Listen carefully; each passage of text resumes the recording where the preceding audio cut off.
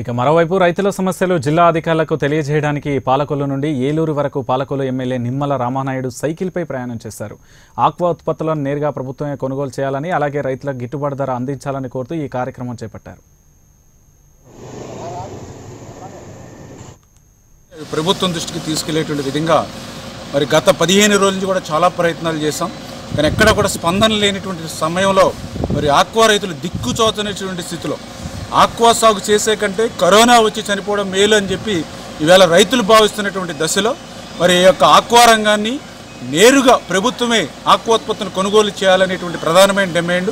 అదేవిధంగా ఈవేళ వరి సాగు చేయలేక మరి 30,000 పెట్టుబడి పెట్టి చేతులెత్తేసినటువంటి రైతులకు పెట్టుబడి నష్టం ఏదైతుందో ప్రభుత్వమే చెల్లించాలని ఈవేళ కలెక్టర్ గారికి మరి ఈవేళ మరి మెమోరాండం ఇవ్వడానికి సైకిల్పై కరోనా నేపథ్యంలో సింగిల్గా ఈరోజు ఏలూరు వెళ్తూ ఉన్నా.